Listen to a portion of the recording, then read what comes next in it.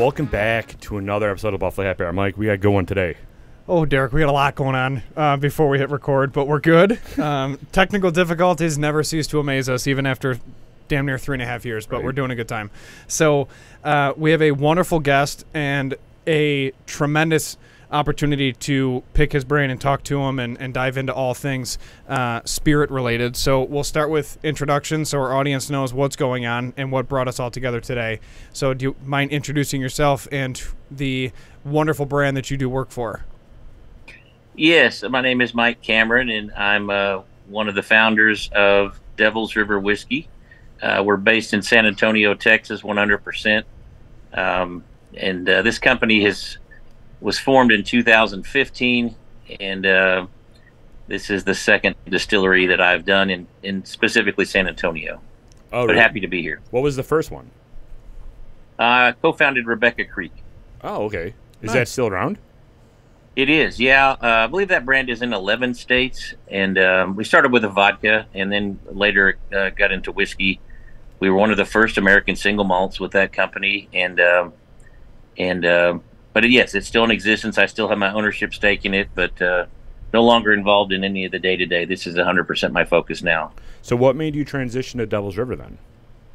I just have a passion like you guys for brown water, specifically bourbon. We didn't have a bourbon at the time. We had a spirit whiskey, which, as you guys know, is a blend. And then we had our single malt, which I like single malts, but I just have always, since forever, our family, big bourbon drinkers. My mother's from Louisville, my grandfather's from Louisville, and just have a lot of interest in the history of bourbon specifically. So that's really the reason. I just kind of wanted to get a fresh start, and that's where Devil's River came from. I love it, and it's an honor to have you on the show. Mike and I have been talking about Devil's River. I think it's been it was one of our first whiskeys that we've kind of reviewed over like 3 years ago. Yeah, I would say Devil's River really made Derek and I realize that there are really good options outside of Kentucky for less than $50 that you should really dive into and explore. And we've been preaching Devil's River since we found it, which is, 3.5 years ago, and it's just been nonstop.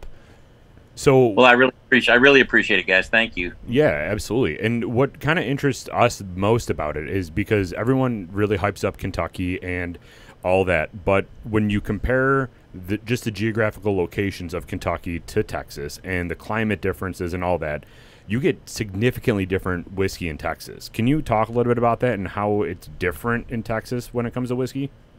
Sure, and I get asked this question a lot. What makes a Texas whiskey a Texas whiskey? I have been the president of the Texas Distilled Spirits Association for the last 8 years, I believe now, and so it's really been nice to watch this industry, blossom in Texas.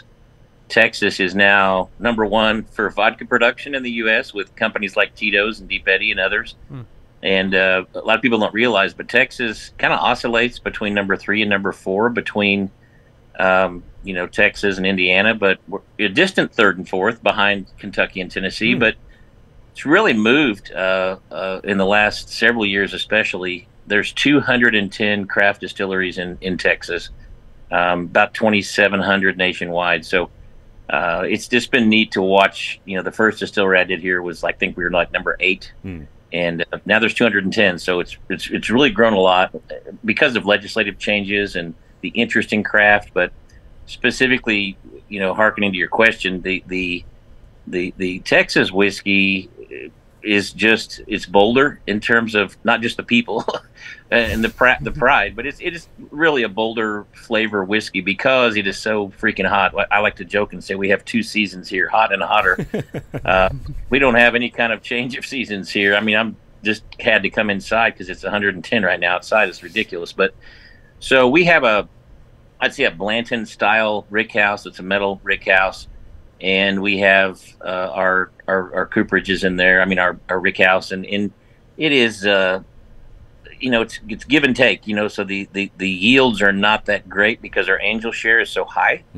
If you walk into that room on a day like today, it'll burn your eyes because there's such a high concentration of angel share. Wow! But it does spend more time in the wood.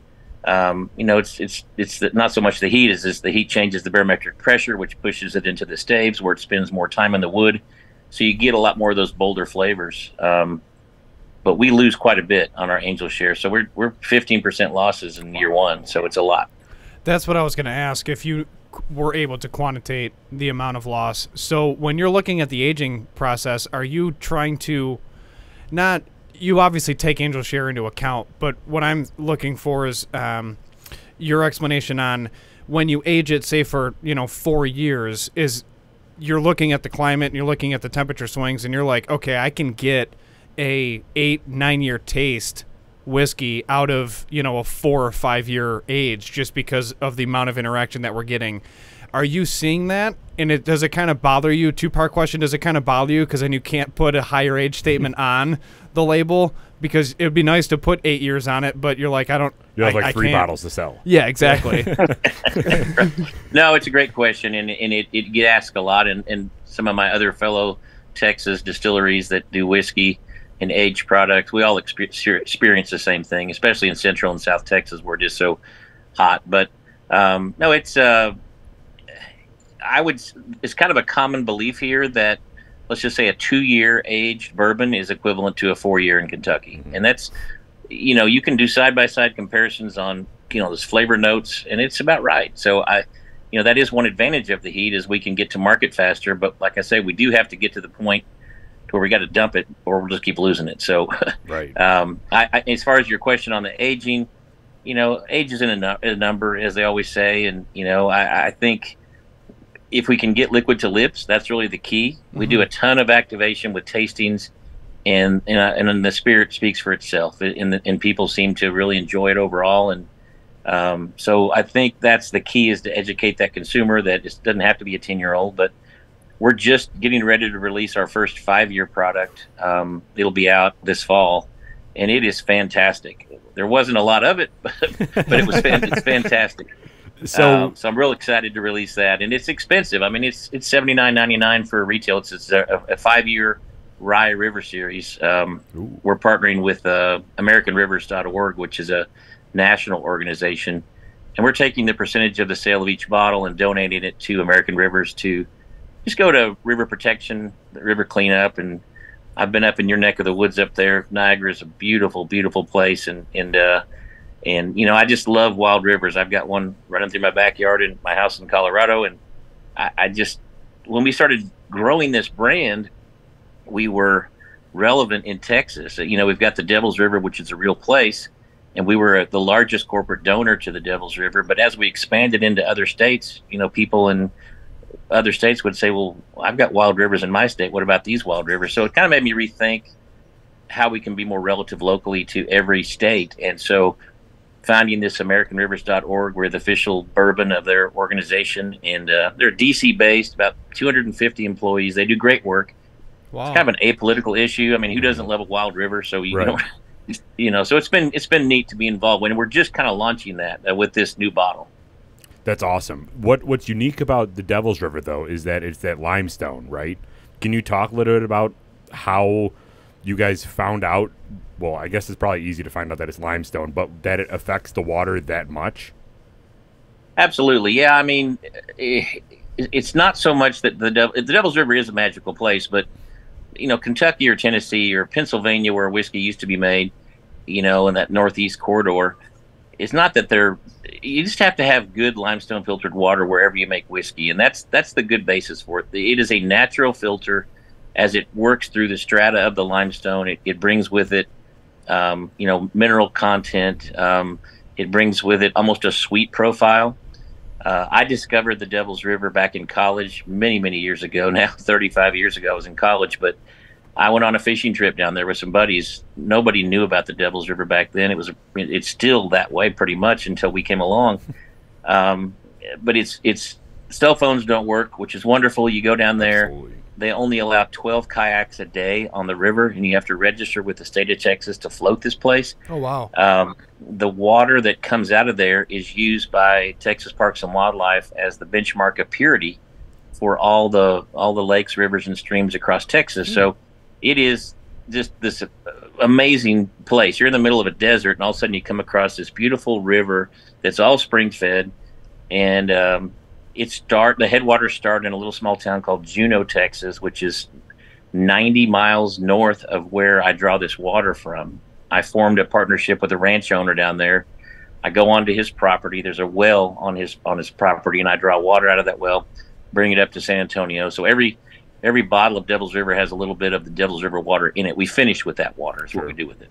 Did you run into any issues from the state of Texas to draw water from there, since it's kind of such a protected river? We didn't so much with the state of Texas. There were some people that were unhappy about it. But I always came from a place of conservation and not to be, abusive of the privilege. I met with the Devil's River Conservancy first and told them what I wanted to do. They were skeptical, but they took an annual donation from me for 3 years. It was kind of behind the scenes, and we didn't really talk about it. And then I finally said, I think I've proven that we're being good stewards. We've made annual donations to your organization. We really like to go public with this and promote the Devil's River. And so they agreed, and we continue to support them, and they've been a great partner for us. And this is on the southern end of the river where this ranch is, so we're not like draining the water where it comes in. We're taking it after it's already run down its course into Lake Amistad. So we're just up from Lake Amistad where it would drain down into that lake. So it's a great question. I get asked that periodically, but it's something that we tried to be respectful of. There was not a water district, and there's still not a water district down there. If they did form a water district at some point, we would be grandfathered in because we started this project before that. But nice. There's to answer your question, the reason we were legally able to do it is because there's no water district in that area. Gotcha. I feel like it's an important detail that you spoke on when you said you finish with it. It's not like you're distilling 100% of the process with all of the water from Devil's River, where you're just like, it's a direct tap in and it's going right into the distillation process. Like you're using elements of it, which, I mean, that's genius. But I think it's a massive point to make, because I don't think a lot of people really understand all of that. So thank you for saying that. Now, question: do you have any idea? The river's amazing. So why is it associated with the devil? Well, there's a famous Texas Ranger. His name was John Coffee Hayes. He was quite a legendary hero around Central Texas and Texas in general. He came from, I think, originally Tennessee. He's related to one of our U.S. presidents. And anyway, he was a land surveyor. He surveyed one of the first map of Texas and several other cities. He was good with a gun, and he helped settle the West. And after he left San Antonio and Central Texas, he went on to San Francisco to become their first sheriff of San Francisco. But the story goes, the Spanish explorers came to the Devil's River in 1590, and they originally called it San Pedro, which is St. Peter in English, and St. Peter's River. And several hundred years later, John Coffee Hayes is down there with some scouts, and they said, his name was Captain Jack Hayes, they said, Captain Hayes, this is St. Peter's River, San Pedro River. And he said, St. Peter, hell, this is more like the Devil's River. And the reason he said that is because the area between San Antonio and the Devil's River is very remote. It's dry. It's got mesquite. It's got rattlesnakes. Back then, it probably had Comanches. It was just a rough, patch of horseback riding down to there. So when he finally got to the river, he was probably thirsty, and it was August and hot, and so. That's where the story came from, and that was in 1840. So when you look at our label, and you see 1840 on the label, that's the year that John Coffee Hayes named the Devil's River. That's and awesome. The side story on there is we got permission from the family to use his name and likeness, and so it's just kind of the backstory behind our brand and how it got named. How did you find That's his? so cool. What did you do? Like tap into Ancestry.com and you're like, who's the living family members? How did that work? Well, again, Texans are pretty proud, so if you're related to John Coffee Hayes, you're going to know about it. True. I also have one of his pistols in my collection, which are extremely valuable, an old 1840 Colt, beautiful. It was a factory engraved Colt pistol that he used, and it's just amazing. So, the family liked the story, and I learned later that I didn't have to get permission, but I was glad that I did, just out of respect for them. But I guess there was a law passed, not to get too deep into legals, but there's a law called the Buddy Holly Law, and anybody that was around before Buddy Holly, you can take their name and likeness and use it. Anybody after Buddy Holly, you have to get permission. So I learned that through the legal process. But I mean, I think that speaks character to you and the brand, is even going back to using water from the Devil's River. You just want to do things correctly and respectfully, which I think is even more admirable now hearing it directly from you. Like, that's awesome that you did that. Thank you. Yes, it's I just love wild rivers. I love, unfortunately, there's a lot of them that were dammed up over the years, and this American Rivers does great work. So they take the money that they raise and they tear down old dams that are not relevant anymore and revitalize that, that habitat. And they have groups that go out and clean up rivers, and it's just, monitor these wild, beautiful places that are part of our nation. So it's a neat organization to be associated with. For sure. So this 5-year product that you're going to be this 5-year bourbon that you're going to be releasing soon. It's a rye. Rye. I'm sorry. That's your 9th product, right? I think. Yes, sir. We have 6 of them here because Mike and I have finished the other 2, and they're no longer with us. And 2 of them are also basically gone at this point. Your first product that you released, was that the Red Label straight bourbon? It was, yes, 90 proof. So you said that you came from that other distillery, didn't really have a bourbon product. Walk us through that first product of that Red Label and kind of how you created it, but also the price point behind it. Because like Mike was saying, one of the things that turned us on to Devil's River is just the affordability of it, and how in New York, at least, you can't find any bourbon for less than $50, let alone something great like Devil's River. So can you give us an idea of the whole thought process behind that product? Sure. It was always my intent to build a company that would appeal to the masses, the everyday drinker. You kind of have your special occasion bourbons that you might bring out occasionally, but we'd like to be your daily drinker if you drink bourbon every day or every week. And so that was one part of it. And then I looked at all the major brands out there. The number one selling whiskey in Texas is Crown Royal, and it's 750,000 cases a year they're selling. Wow. Jack Daniels is number 2 at somewhere around 600,000 cases. And I looked at those price points and I thought, could I get it kind of in the neighborhood of that, to where if someone wants to give us a try, they won't have that objection of price. Mm-hmm. So I've tried to hold as true as I can to that. We have never taken a price increase through all these supply chain issues and pandemic and everything else, but we are going to be taking our first one. It's not a big one, in January of next year. So, but that is something that's coming, but we just couldn't hold off any longer. Sure. Yeah. But the Red Label, the rye, and then also, what is the other product? The barrel strength? They're all the same in New York. Yeah. I don't know if that's true in Texas because New York has crazy different prices, but I believe those 3 products are the same price point at like $32.99 in New York. Yeah, that's cheaper on the barrel strength because it's typically $34.99. But it is not. It was because when we seen it, we're like, it's $2 extra for a barrel strength. Right. I'm like, this is amazing. Like, yeah, just go buy the barrel strength. We were laughing about it.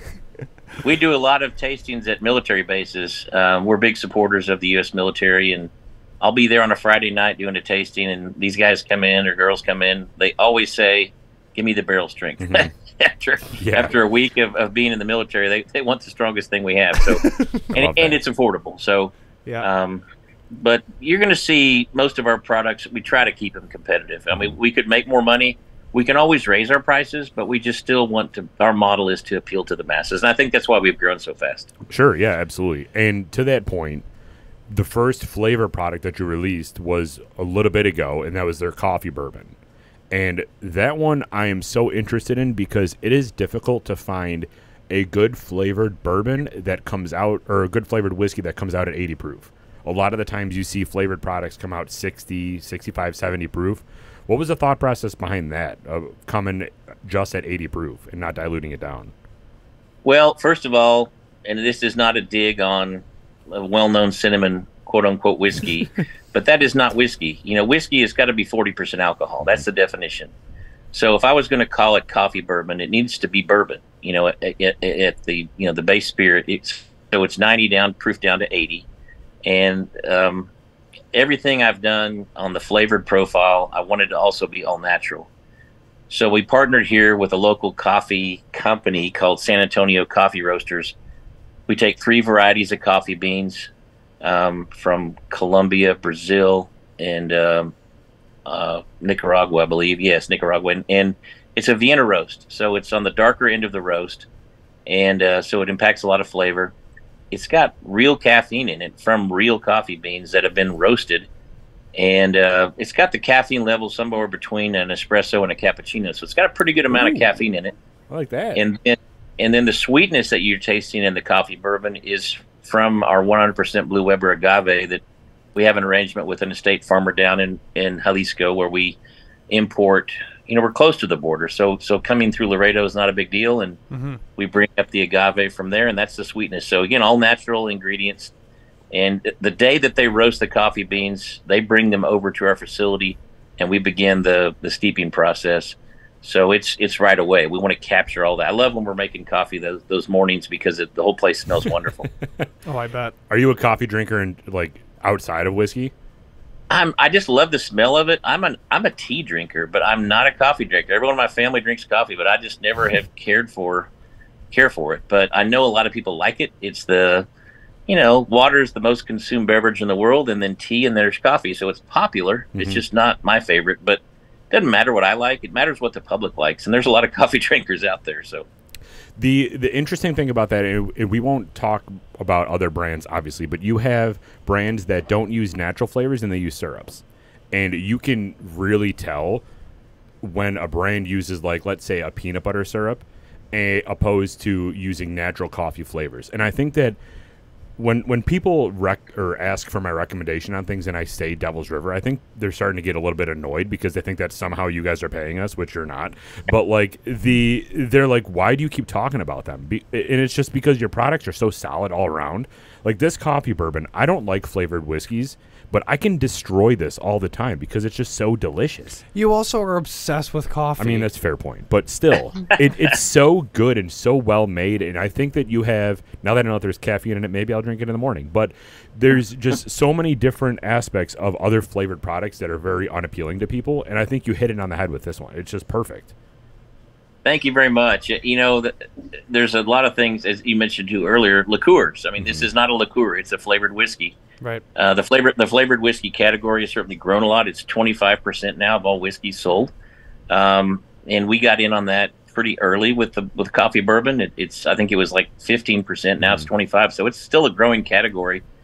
I think that all started with vodka and then tequila, and now there's flavored whiskeys. But I think people can, to your point, people can taste natural and they can taste artificial. And not to dig on anybody else, but it was important to me that we have all natural. Yeah, absolutely. So that being said, this would be a good segue to talk about your newer products. I want to get to like the more specialty stuff around your Distillers Select and your single barrel stuff. But since we're on the topic of flavored whiskeys, you guys recently came out with an agave bourbon and a cinnamon bourbon.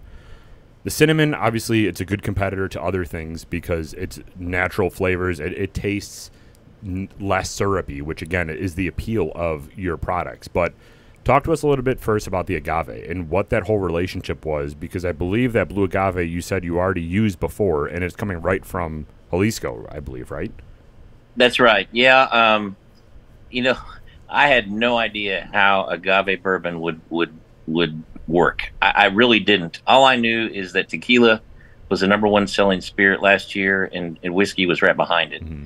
And this concept of maybe bringing them together in a way that wouldn't be gross, to where it tastes good and has a lot of flavor, but also pleasant on the palate.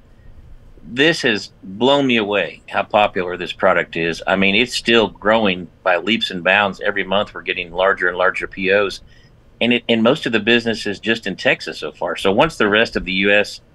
learns about agave bourbon, California, #1 tequila consumption state in the U.S., once Illinois and New York and other states, Florida, pick up on it, I think it's going to continue to go up in popularity. It's opened up a whole new customer category, too, especially with young people and female consumers who necessarily don't always drink hardcore bourbon, or hardcore bourbon drinkers. Sure. It's an introduction to them to have a flavored product that is whiskey, that is agave, that is approachable. So I can't express. Sometimes you get something, I call it lightning in a bottle. Agave bourbon is our lightning in a bottle for sure. It's super exciting because you're really starting to your point, touch on different demographics. How has not only just the spirits, and you're saying larger POs, but the random marketing that comes with that? Are people just instantly tagging Devil's River with, they're just like at a party on their Instagram and they're like, let's see if the social media page follows us or something? Because this has to be the first agave bourbon out there, right? It's the only one. I think there's a couple of others that have come out since then. I don't think they're bourbons. I think they just call them agave whiskey. Yeah. But we were the first. And that's the other thing. I think when you have 2,700 distilleries across the U.S., you have to be unique and different in some ways, too. You know, we have our base bourbon, our rye, and barrel strength, those kind of things. But what's going to separate us from, other companies out there? How can we stand out? So coming up with new and different creative ideas like agave has worked. And I would recommend that to any distiller that's out there. And I tell Texas distillers, come up with something unique and different. There was 2,200 craft distilleries back in the 1800s, and they went out of business because of prohibition. And so it's taken this long for this to correct itself, and now we're back to where we were because of these great new ideas, the changes in the laws allowing distillers to sell bottles, and so there's been a lot of. It's taken 100 plus years for the government's involvement in our business to correct itself. So anyway, but I always say new and different is the best way to go if you can create something that people will enjoy. Absolutely. And I guess my next question around the flavored products itself is, in New York, the distribution isn't necessarily as much as it is in Texas, obviously. Was your goal with these products to become a well mixer, or was your goal to become a like a whiskey product that somebody can just pick up at the liquor store? Were you looking to compete with them for well drinks and start mixing stuff at bars? That I think the original inspiration was just to build this brand on what we call off-premise, which is liquor stores.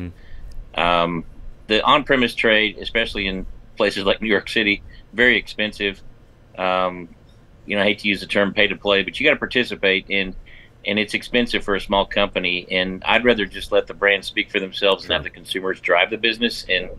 And so I've been successful in building this brand off premise, but our spread, I'd like it to be more on premise. We're probably, 80-20 as far as where you'll find Devil's River in terms of the two. Yeah. But I've got some interesting news to report specifically on New York. Are you guys football fans? Oh yeah, absolutely. Come on. What are your teams? Is that an obvious question? Yeah, we're the Bills, 100%. Yeah. I did some research on the Bills. I didn't realize that was named after Buffalo Bill. Do you guys know that? Yeah. Yep. Absolutely.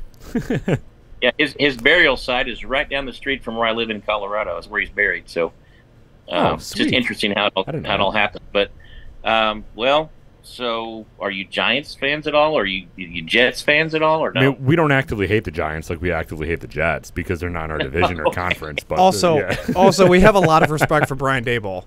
He's also a local cat. I mean, he's from the town that we're currently recording this interview in. Like, he's just a really. He was at Queen of Heaven. Yeah, like he's normal. Cool, he wears a polo and like khaki shorts and goes to beer tents in like the local town that he's from still, and he's the head coach of the Giants. Like, totally normal dude. Hopefully he's going to tell us good things about the Giants and not say like a big partner with the Jets. Now we just ripped them.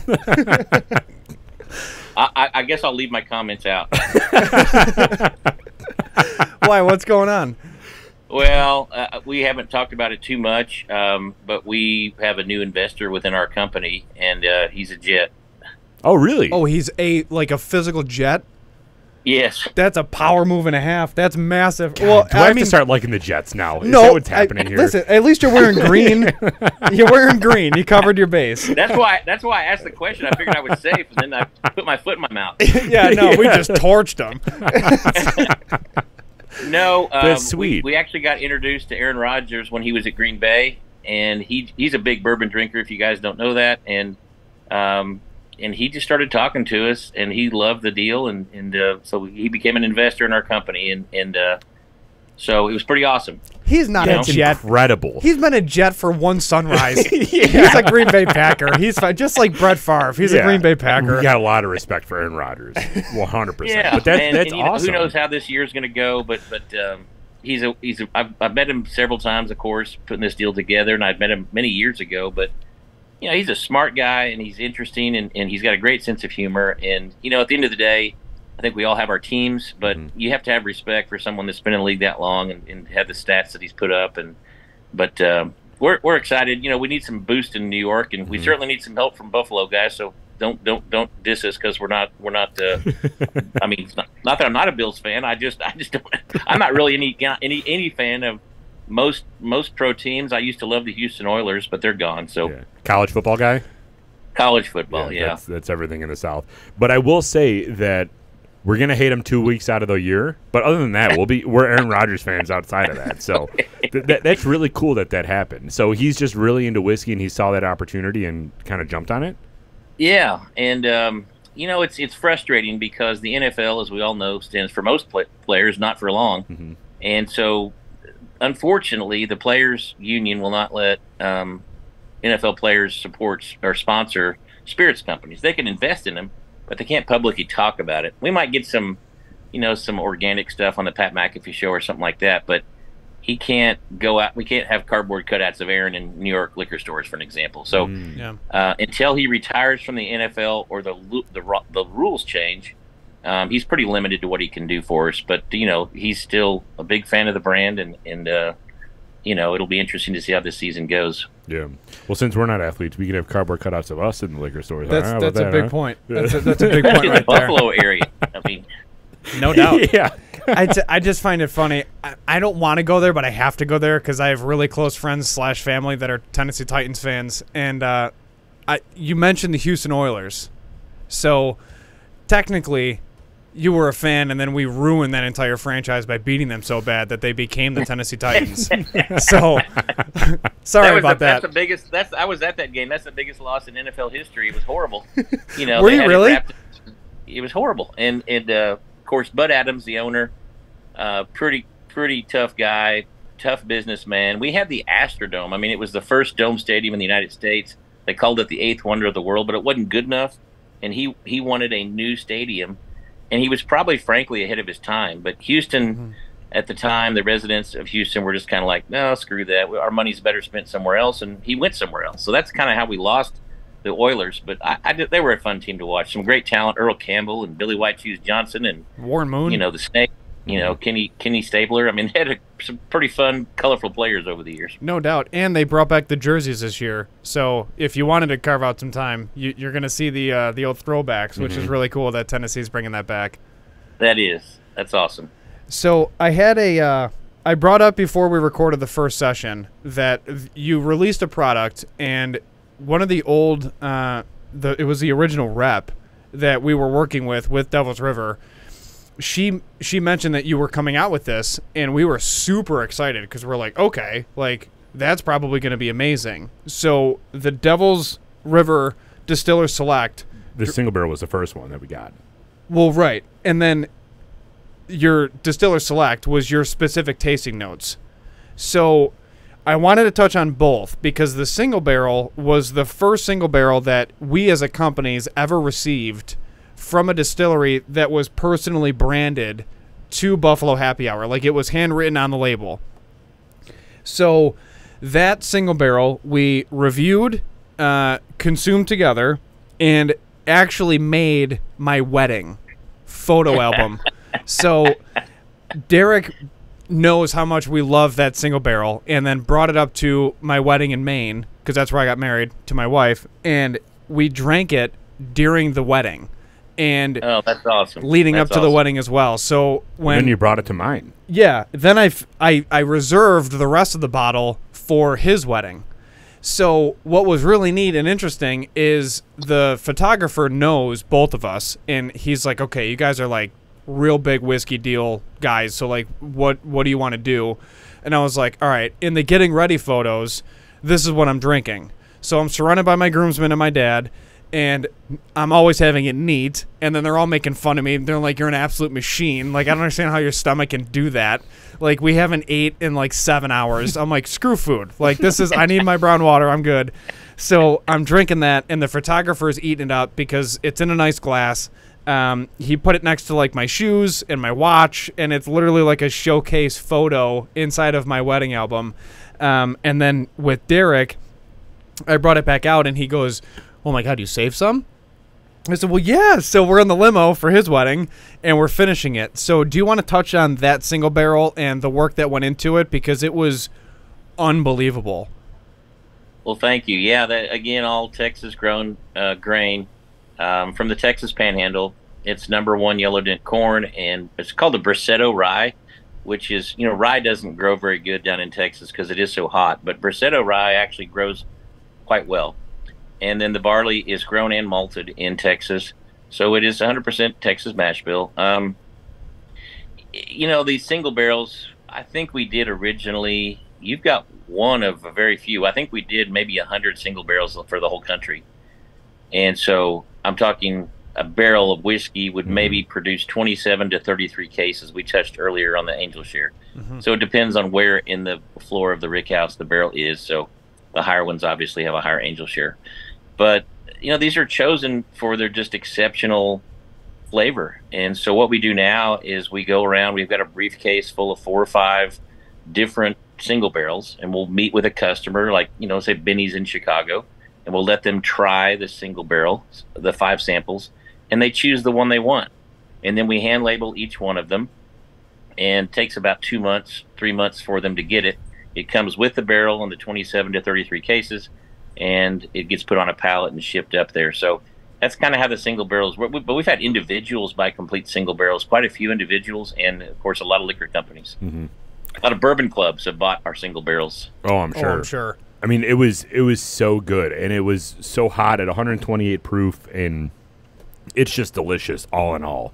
You said that the rye is very difficult to grow. Kind of going back to that 5-year that you're coming out with, is that all that same rye, or are you sourcing rye from other areas? It's the same rye. It's the Briseto rye, and it's the same mash bill as our regular rye whiskey. It's the 51%, so it just barely qualifies as a rye. But I tried some for the first time in a while last week. It is coming along so nice. I can't wait to get it in a bottle. It is so wonderful. I mean, I'm really proud of this product, and the price point is a little bit more, but it's worth it. I mean, it's an allocated item that we're not going to have very many of. I think we're doing 1,200 cases is all we're doing of that product. So it's probably mainly going to be in Texas. We'll figure out a way to get you guys a bottle, but it's really turning out fantastic. So I'm sorry, did you say it was 51% rye, or that's the other rye that you have? They're both 51% rye. Gotcha. That's and we're using a #3 char, which is another unique difference on those products. The Distiller Select, it's the standard Devil's River mash bill of the 75 corn, 21 rye, 4% malted barley, and just different char, different age cycle, and those are, I think it was 80 barrels that were blended together chosen for their just exceptional. The Distiller Select in general is my favorite. But the single barrels, some of them were so awesome. I mean, there's some that are just impossible to find, but if you can find a bottle of it, get it, because they're really hard to get, and they're really well reviewed and well received by most bourbon connoisseurs. Oh yeah, that's what I'm drinking right now. I can't get enough of it. When you're so with all of them being the same mash bill, though, when you're going through the rick house to understand like which ones you want to blend in for the base small batch, are you just tasting a barrel and saying, oh no, this is way too good, I have to have this for either the Distiller Select or single barrel? Is that the process? That's exactly how it happens. You come across an exceptional barrel, you say, hold this guy out. It's too good. Distillation's amazing to me. The process of aging whiskey is amazing to me. It's very simple. I mean, it's 3 simple ingredients: water, grain, and yeast. That's it. By law, we can't, unless we're doing flavors. If you're just doing bourbon, that's all you can use. So the factors that affect that, you can have the same mash bill with the same yeast strain, distilled on the same day, put in the barrel in the same day, and sitting there side by side after 2 or 3 years, and they're completely different. And it's the barrel. The barrel is responsible for 100% of the color and 60% of the flavor. So the barrel plays a very key role. It's like a fingerprint. And I love that about, the uniqueness that each barrel brings to the same, white dog. Sure. Now, where do you source your barrels? We use Independent Stave out of Kentucky. Okay. And we order them mid-tree, which you can order, specifically order barrels a certain way. So the middle of the tree, and that's just a request that you put in, and they oblige. And barrels have gone up. Again, one of the reasons we had to raise our prices because the price of barrels, and there's been a barrel shortage for quite some time. Sure. So that's not the only thing that's gone up. It's grain, it's bottles, it's packaging, it's labor, it's everything. So we held on as long as we could, but we had to take a price increase in January. So yeah, your standard bottle shape. What was the decision behind that? Well, opposed to like the what do they call it? The Arizona bottle or Arizona. Yeah, it's like a flask. It's a Texas kind of Old West feel and look, and those are made for us by Pavisa down in Mexico. That's the same company that makes the bottle for Patron tequila. And but some other news to present. We are actually changing our bottle. The bottle that's the distillers select in a single barrel. The entire family is going to be in a bottle similar to those. I don't know how you guys feel about that. If you like that packaging better than the other bottle. The problem that we have is because that bottle is so wide, it takes a lot of shelf space up in retail stores, and people turn it sideways, and we don't like that. So we're going to that other bottle that's a little bit narrower, and that'll hit the shelves probably in January or February of next year. Yeah, that's what I mean. When you asked what we thought about it, that's exactly what I was going to say. Because one of our sponsors is a liquor store, and we understand how pivotal shelf space is. Yeah. And understanding the fact that this bottle is significantly thinner than the regular Distillers Select bottle or the single barrel bottle, it just makes more sense. I do love the fact that this is a flask. That was one of the things that we pointed out when we did review the product, because it's just very unique. But shelf space is the most important. And to get something that fits on a shelf and that liquor stores want to bring in on the shelf because it doesn't take the space of two bottles matters so much more than aesthetics at that point. And it's not like that bottle looks bad. It looks great. It's just different. Yeah. It's it's kind of bittersweet for me. We surveyed our customers and asked their opinion, and I think 66% voted for the new bottle. So that's not 100, it's not 90, but it's more than the average. So majority wins. So we're going to go with it. Yeah. Absolutely. So one of the things that I'm always interested on, because we talk a lot about Kentucky and how the Kentucky bourbon, like people get very, I want Kentucky. And it's the whole barometric pressure that we talked about earlier, everything going in and out of the barrel. New York decided that we wanted to create our own brand of Empire Rye. So that's an actual classification of whiskey. Do you ever see Texas making its actual own classification of whiskey because of how distinct it is from the rest of the country? There's been a big push for that among several of my, other distilleries in Texas.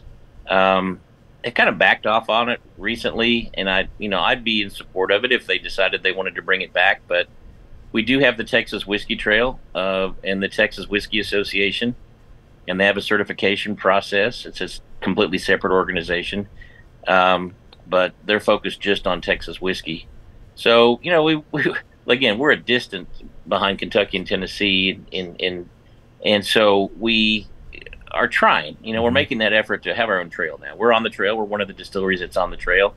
Trail members can come by and get access to certain discounts in our gift shop, and they can get access to certain samples that other consumers wouldn't be able to get. And so, there is a benefit of that membership for advocates of Texas whiskey. But I think I was at Buffalo Trace recently, and they had 500,000 tourists last year. I mean, we don't come close to those numbers. We might do, 300 a weekend or 400 a weekend, which is a good number, but it's not 500,000. Right, yeah. That's insane. That's crazy. Because, that just goes to the Kentucky Bourbon Trail. Everybody wants to go. But if we establish the Texas Distilleries Trail, then people will want to go there. Like, how many are on that trail? I think that there's 15 now. 15. Oh wow, that's pretty good. So it's grown, and they're kind of centrally located around themselves. There's a big concentration up around Fredericksburg, High, Dripping Springs area, Central Texas mainly. We're probably one of the furthest ones south. Yeah. I don't think people realize how big Texas is, though. I mean, they really don't. It's insane. Yeah, I mean, I was reading the other day from the Louisiana border to El Paso is 900 miles. I mean, yeah, that's crazy. It's ridiculous. It's just ridiculous. I love how he's just sitting there chuckling. He's like, hell yeah. That's insane. Everything's bigger than Texas. Yeah, it's pretty crazy. We have 30 million people here now. The state's really grown, and a lot of California people coming in from different parts of the United States, and I think it has a lot to do with our state laws and our economy, and so, but it's still, it's hot. That's why I have a house in Colorado, to get away from this sometimes, because it's just so freaking hot sometimes. Sure. Yeah, I don't blame you. So people hear us talk about all the time how great Devil's River is, but before we round out this episode, what is your pitch? Like, what is Devil's River's pitch to get people to try the products? Like, what are you guys known for outside of us just talking about the products? What do you normally tell people? Well, I mean, first of all, if you're a fan of good quality bourbon that's handcrafted, and you don't want the distraction of too much methyl alcohol, too much alcohol distraction, too much burn, we'll offer that. Devil's River offers that, because we have 2 proprietary finishing processes that we do that don't take away flavor, but they knock away some of the harshness. You were talking about the single barrel being 120 plus proof. People are amazed that that's 120 proof. Sometimes they check it and make sure, but we are what we say we are. But it's got a lot of flavor and less of a distraction of some of that heat. That heat's good, don't get me wrong, but I think it can be a distraction if it's not managed. So I think it's an approachable, I hate to use the word smooth, but it's a good word, approachable whiskey that's affordable. We try to keep our prices. If you're interested in expanding into the Texas whiskey portfolio, look for us and give us a shot, and hopefully you like it. I love that. Mike, thank you so much for your time. We really appreciate it. One more time, where can people find Devil's River and the announcement of that 5-year coming out? Can you just kind of round out the episode with talking about that 5-year again? Sure. So our newest expression that we'll be releasing this fall is the Devil's River 5-year Rye River Series, which a portion of the sale of each bottle is going to support AmericanRivers.org to help with nationally with any wild river across the U.S. It's managed by them, which is most of them. So we're glad to be part of that. We're in 34 states. If we're not in your state, you can continue to request, and we'll try to get to your state as soon as we can. We are the exclusive rye whiskey of Norwegian Cruise Lines. That just recently happened. That was pretty exciting for us. We knocked out Bullet Rye, so that's a pretty big deal. Hell yeah! And we're also on Carnival Cruise Lines, and we're on Celebrity Cruise Lines.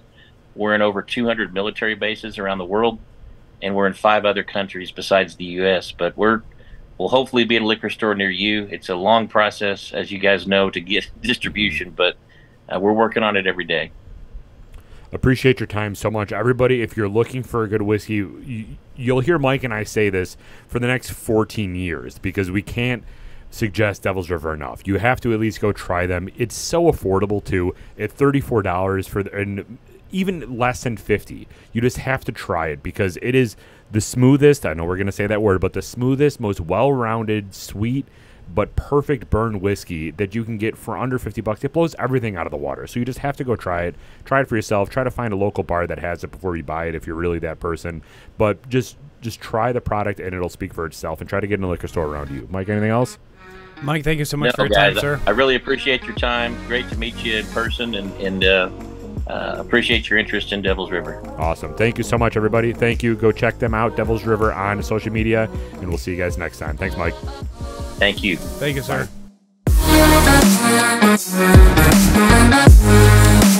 Bye.